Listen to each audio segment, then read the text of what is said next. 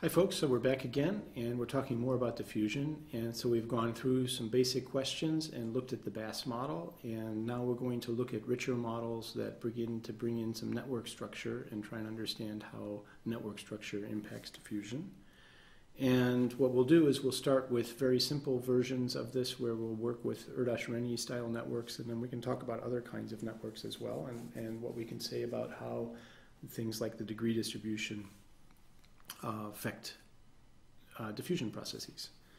Okay, so we're bringing in the interaction structure now, and the basic idea here is going to be that there's some process going on in the network, and we'll be thinking, one thing that's going to be important is thinking about what's the right network to define.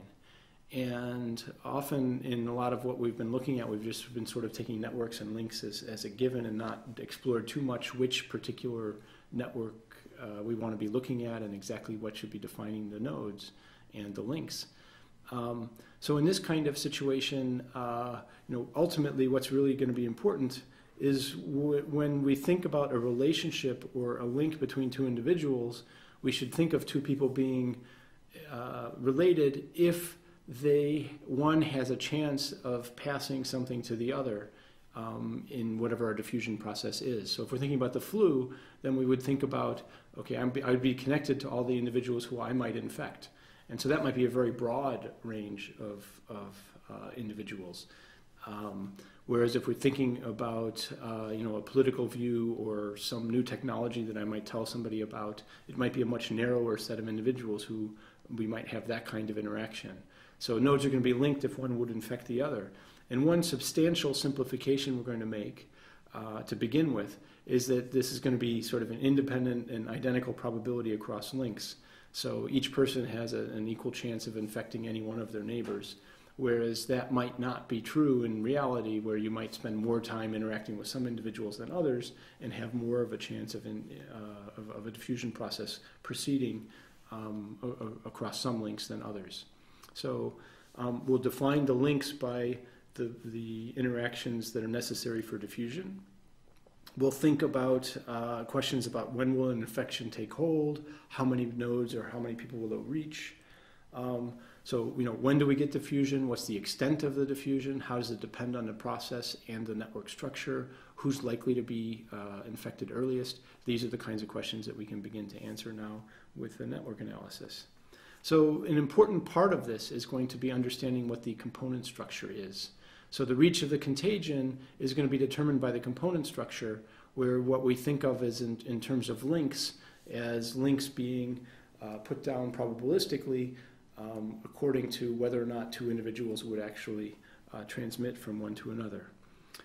So it's possible that some nodes or players are going to be immune. Links might fail, so what we're going to look at is what do the components look like if only we consider the nodes that are susceptible and links that are actually going to transmit. Okay, so just to sort of remind you, this is a picture from Bierman, Moody, and Stovall's 2004 data, the high school romances. This would be something, if we were thinking about transmission of mononucleosis or something, we could think about a network like this.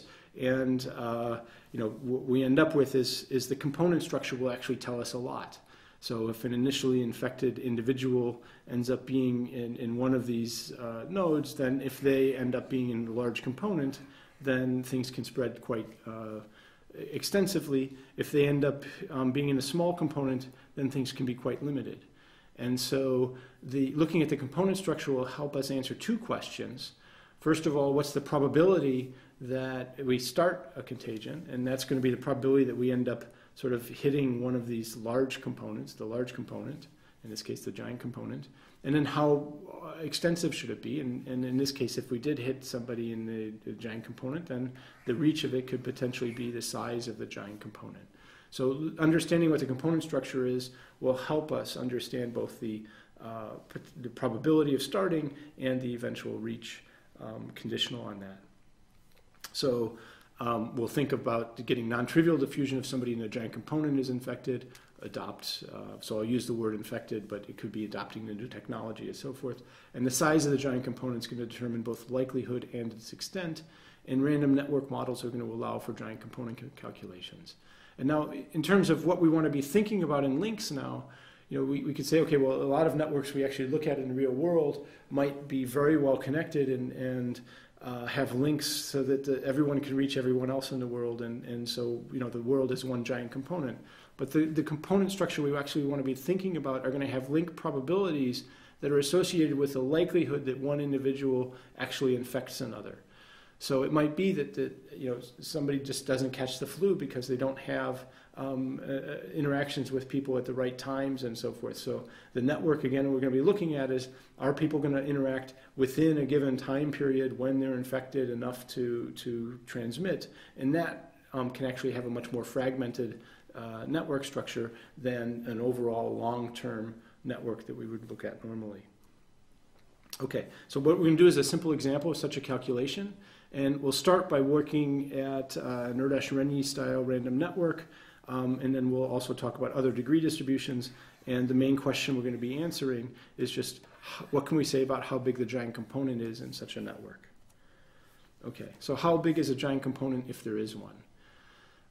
And let's think about GNP as our starting model. And if we think about that in terms of the starting model, then the size of the giant component is going to be interesting when P is in the range where the giant component isn't so small that it doesn't exist, or so large that we have almost full connection. So the interesting region is going to be when P is somewhere between 1 over n and log n over n.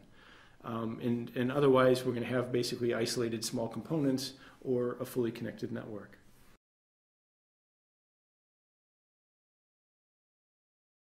And if we remember from before, when P was smaller than 1, expected degree is smaller than 1. So that's what, in this range here with 50 nodes, P being 0.01, each person has an expected range of half a neighbor.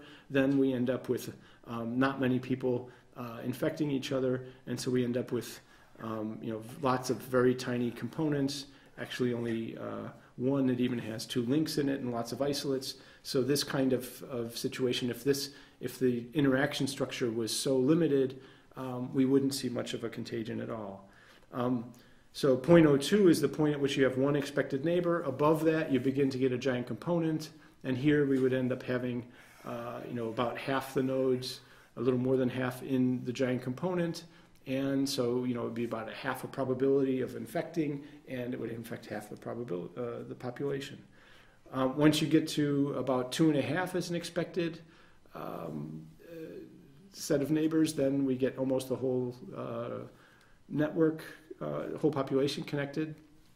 So we have a high probability of reaching everybody, and a high number of people infected once one person is. And then once we get here to, with 50 nodes, once we have an expected degree of 5, we're past the threshold for connection, and we end up having a connected network. And now, if the interaction structure was this dense, then you would expect full contagion. Okay, so what we're going to do is actually go through some calculations next to give us more explicit numbers on some of these things and calculate the expected size of the giant component, rather than just looking at these pictures. So the pictures are based on these thresholds, and indeed, when we go from the threshold below expected degree of 1 to a high enough expected degree to have everybody connected, we're going to hit the 2 extremes, and the interesting part's going to be in between, and so let's take a look at that next.